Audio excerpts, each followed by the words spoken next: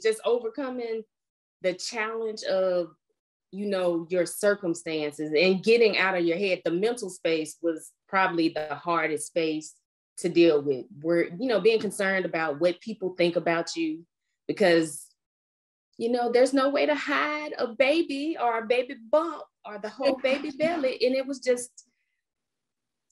was challenging to make yourself believe that you belong in these spaces where society will tell you that you don't.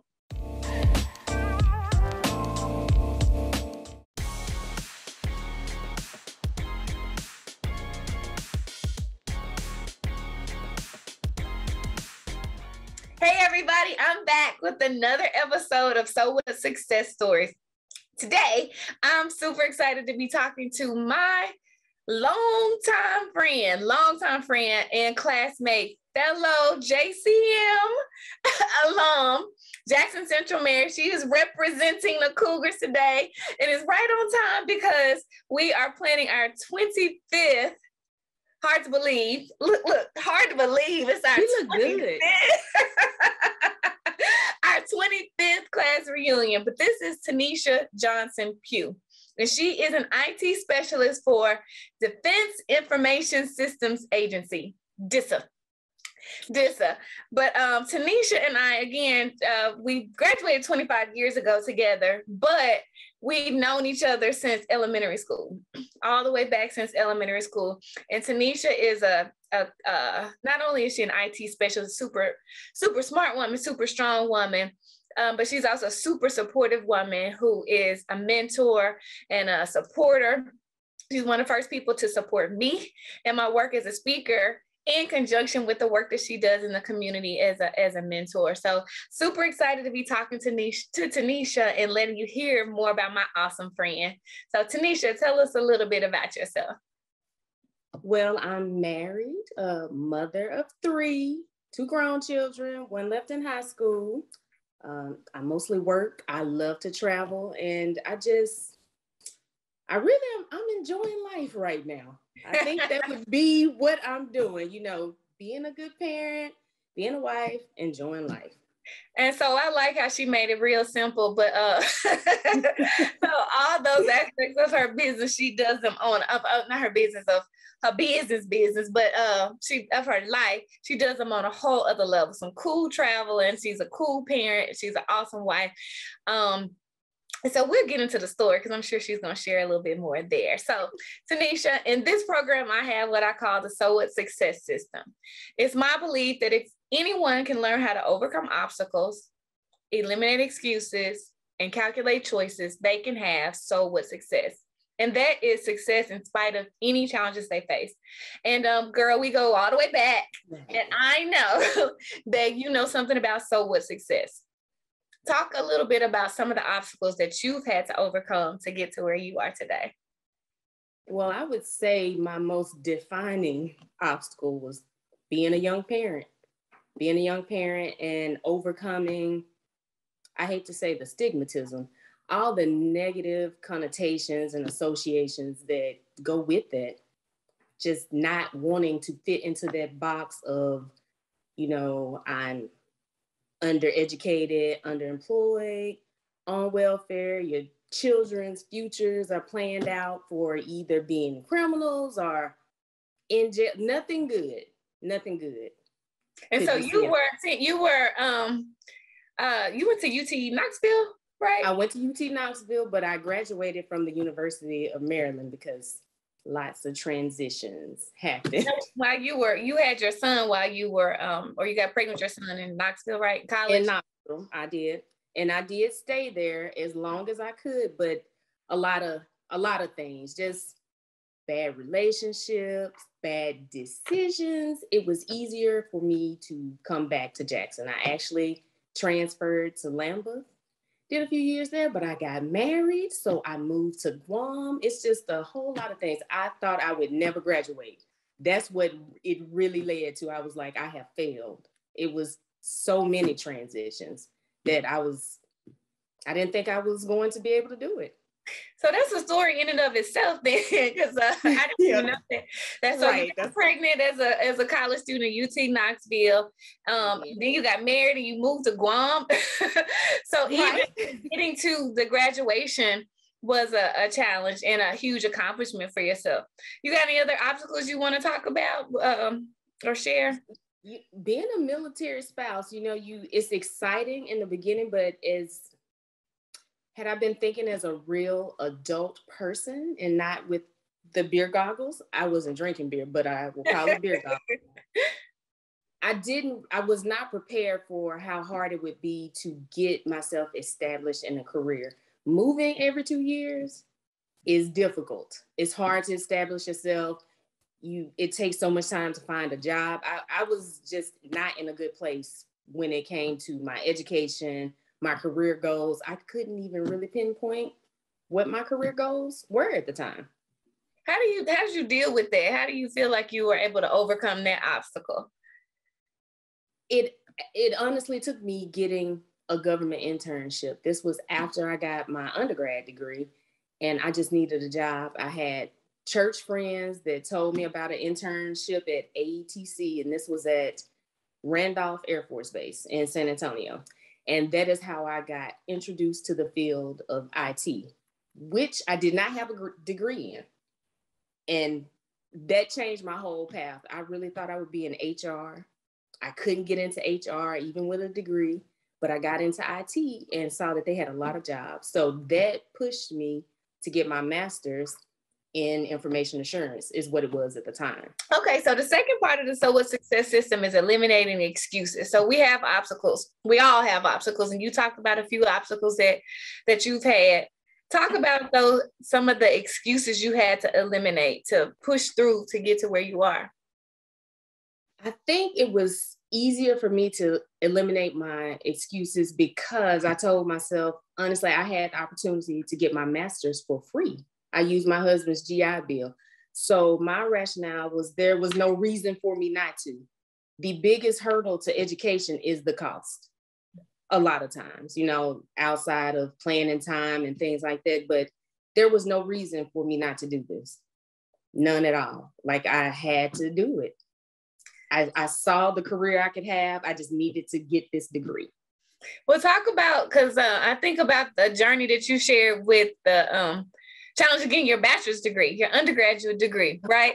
You could have easily said, I'm a young mom, I can't go to school. You could easily said, okay, this is hard at UT Knoxville with my son. I can't go. Okay, well now I got a husband.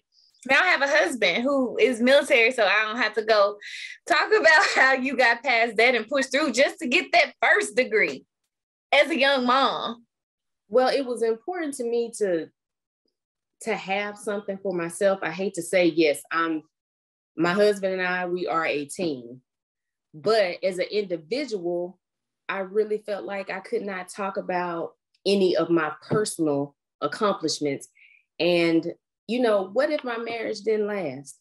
What would I be able to do for myself was my biggest issue. And at the time, it was nothing. I could wave my undergraduate degree around maybe once I got it, but I don't know, it really took, honestly, one day I felt like I had an epiphany. I was struggling. I thought I was really behind in all my classwork, like to the point of tears, like I am behind because I was working this internship plus going to school. And I went to look at my assignments. I had worked 3 weeks ahead. I was shocked. I don't know. And, it's just a lot being a military spouse. My husband was deployed, so he was in and out.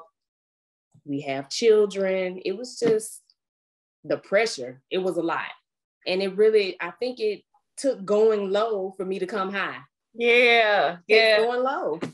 Yeah, I love that. Well, Tanisha, so I'm thinking about you in the journey again. So the third part of So What Success system is calculating choices. And so you have made a lot of choices along the way that maybe weren't even the easiest choices. Talk about some of those choices that you've made. Well, I ended up moving. So I didn't have a choice in moving. So that was always something that I knew would happen every few years. So although I had a really good opportunity in Randolph, we moved here to Illinois, where I am now. And I found myself back in the same situation. At this time, when I got here, I only had my undergrad degree. I did get a job, but I hated it. Like, hate with capital, all the letters, hate. I was like, I do not belong here. And I was actually working in the med group on base. So that was another, to me, low point, because my education, I didn't need it for that job. And I really didn't like it. It was so bad that I would cry sometimes going to work, but I have to go. But that job pushed me to get my master's, plus the fact that I had money, because I was sick of school. I felt like my undergrad took 20 years. That's how it felt. It didn't, but it felt like that. So that pushed me to go back to school. Go back. I need another degree. This is not enough, because I had fallen out of the IT field and I couldn't get in. You know, the basis, it is, I know there's so many of them, but it's all about who you know in this really small communities. Mm-hmm. So it was hard for me to break in.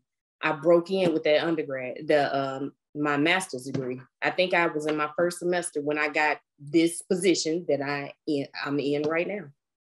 Well, you know what, Tanisha, and thinking about choices, it's like I've always been a busy woman, a mom. You've been a mom for a very long time, right. And a wife and a professional, but you've also made the choice to be somebody who gives back to the community. And that was something that, even after we were graduated from high school, disconnected, something I felt like that really connected me heart-wise to you was that we had a similar passion for helping you.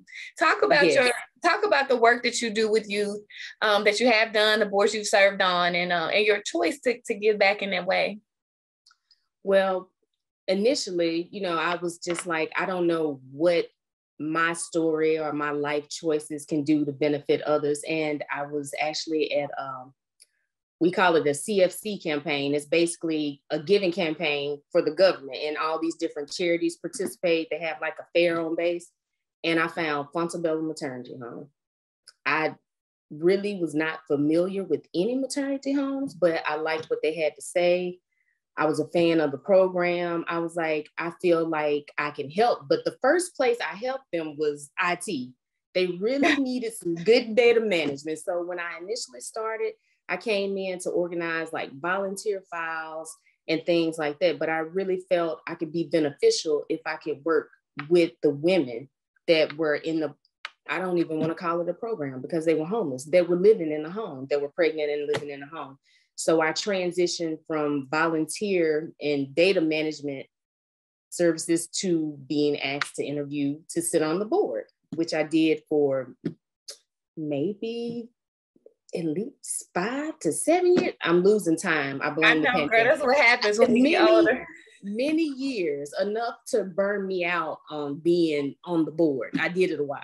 So with multiple tasks, from planning galas to mentoring to whatever was needed.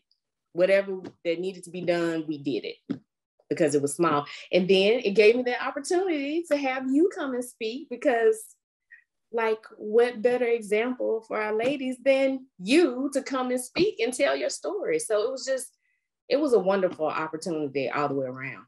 Well, that was a blessing to me, and I really appreciate you believing in me and trusting that I wouldn't embarrass you that early on in my speaking. And that was major for me. And I still remember, some of the young ladies that I met, and I believed in the mission of Fontebella and similar programs. But I also, I knew your heart, and again, your story as a young mom. And we talked about it, but we didn't go deep in it. But that was a journey. That was hard for you. It was, through a lot of things, just overcoming the challenge of, your circumstances and getting out of your head. The mental space was probably the hardest space to deal with. Where, being concerned about what people think about you, because there's no way to hide a baby or a baby bump or the whole baby belly. And it was challenging to make yourself believe that you belong in these spaces where society will tell you that you don't. Right. And I applaud you for using your experience to help other people, because we don't have to. So in addition to you serving on that board of Fontebella, I know you've been a mentor, and I like the conversations that you and I are able to have about the fun part of mentoring, and also the extreme challenges of being a mentor. And I just salute you for doing that and for being that and continuously giving of yourself for young people. So, okay. So I just had to throw that in there because that's a choice. That was a deliberate choice that you made. You're a mama and you got your own life. You don't have to do that, but that's a choice that you've made. And that's a part of who you are in your life. All right. So Tanisha, with the SOA Success System, you've proven that if you can learn to overcome obstacles, eliminate excuses, and calculate choices, you can achieve success. But Tanisha, what is your personal definition of success?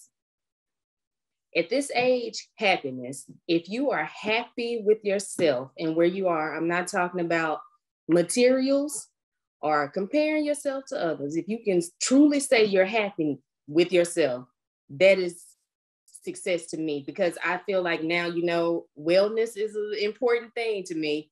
I'm not happy when I'm not out there doing it. Like overall, like I believe in experiences are important to me for myself, for my children. So I've been most proud that I can do things and have my kids experience things that I didn't get to experience when I was younger. To do that and just be out there. So be happy. I love it. I love it. Okay, last question for you.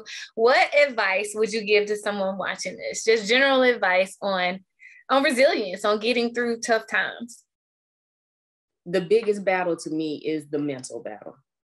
That for me was the biggest thing, believing that I could do something, because, there are so many other things that I can get into about, my parents, my mom, and just family structure. And I felt like I was heading down a similar path that I had already seen. And it was the one thing that I didn't want to do. So it pushed me further into a negative headspace of, you won't graduate, you won't do this, you'll be stuck in dead end jobs, not a career, just a job. Like I would never have one. So getting over the mental battle and, actually doing the volunteer work and meeting people, aligning myself with people, like-minded people. Those are things that helped me push me into the volunteer work that I do now, still with children, different, but still, supporting the kids and, making sure they have experiences. I love it. I love it. I love it. Well, those are words to live by. I think that is great advice. It definitely has gotten you to a great place. You slid by the health thing. She's super fit. Look, I'm jealous. No, I'm not jealous. I just need to do it. I'm in the pandemic recovery, so I'm paying for it now. You don't believe it, but I'm telling you, I'm back in the office and I'm up to about 4 pair of pants that I can wear. I had 2 when I started. So I'm working my way back in my clothes. Look, I'm going to just end on that. She is a fitness role model. She, regardless of all that stuff she's talking about, she is a fitness role model. And I just salute you, Tanisha, for who you are, mind, body, spirit, and heart, and all that you have been to me and the support that you've shown me in the work that I'm doing. I'm just grateful to still have you as my friend. You are very welcome. I'm just so happy to know you. And I'm like, look, I went to school with her. We slide on some of her. We went to school together. I love it. Thank you, Tanisha. Love you, girl. Thank you, Summer. Thanks for having me. I really appreciate it. Love it.